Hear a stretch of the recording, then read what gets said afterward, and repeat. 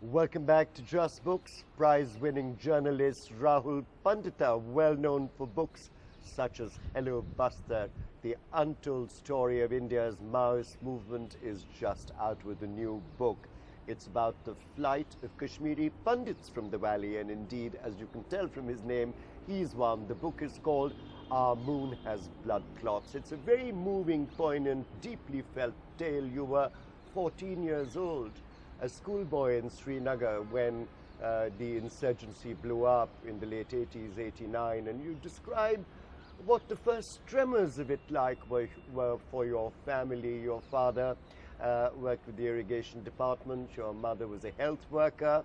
Your father had put all his provident fund to build this small house in Srinagar, and suddenly your world, their world, the world of your family and relatives began to fall apart. What was it like as a young man to feel that sort of silent growing earthquake?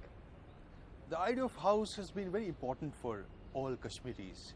Back then we didn't have any fixed deposits or Indira Vikas Patras or mutual funds. Any middle class Kashmiri would put all his money in a house. So the idea of home was really important for us.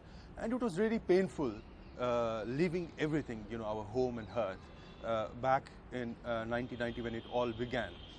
It really began from the night of 19th January 1990. When people from majority community, ordinary people, assembled in these mosques all across valley in that rabid frenzy of Azadi from India, which also meant a lot of anti-Pandit slogans coming from the mosque. If I could quote just one very dangerous slogan which was vented out at us, which in Kashmiri goes, Asigas Pannui Pakistan Battarusti Batninsan, which essentially means that we want our Pakistan without Pandit men, but with their women. So after that, we weren't left with a choice but to flee to safety.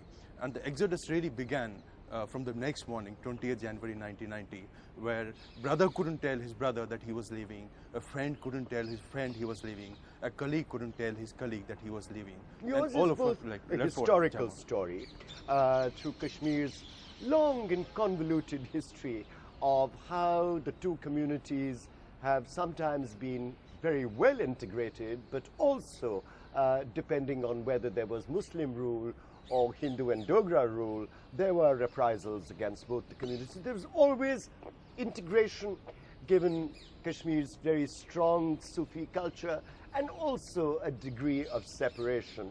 But the first indicators that you describe as a young man, for example, you say your mother came home one day from work, and on a bus, she had heard a Muslim woman scream at a Pandit woman saying, why is she being allowed? She should be thrown out of the bus. How did that affect you, those first signs? I think it was, we felt very scared, very frightened because of those indicators, which started coming to us really from 86 onwards, when these, very unfortunate communal riots broke out in Anantnag in South Kashmir, where a lot of Kashmiri Pandits, their houses were ransacked, burned. And the killings began. Raped. And the killings began a couple of years later, from 1989 onwards, when Kashmiri Pandits became targets of very selective and brutal killing. Ordinary people being killed on the roads. Now when you go back to that narrative, they say that only those Kashmiri Pandits who were with the intelligence agency or with the police or in the government service were killed. But that's not true. Kashmiri Pandits from all hues, from all jobs were killed. There were shopkeepers, there were doctors, there were nurses, there were teachers, there were professors, all of them innocent people, brutalized, killed. Women like Girjatiku gang raped in a moving car and then cut alive on a mechanical saw. So after that brutality, we weren't left with a choice. With the rise of the JKLF, with the rise of with the JKLF, kidnap and release of Rubaiya Syed. Yes, that's right. Those days were very dark for us. It was like being in a Art Spiegelman graphic novel called Mouse, where you're startled all the time. You don't know what's going to happen, whether they'll turn against you, will set your house to fire. India's #1 news app.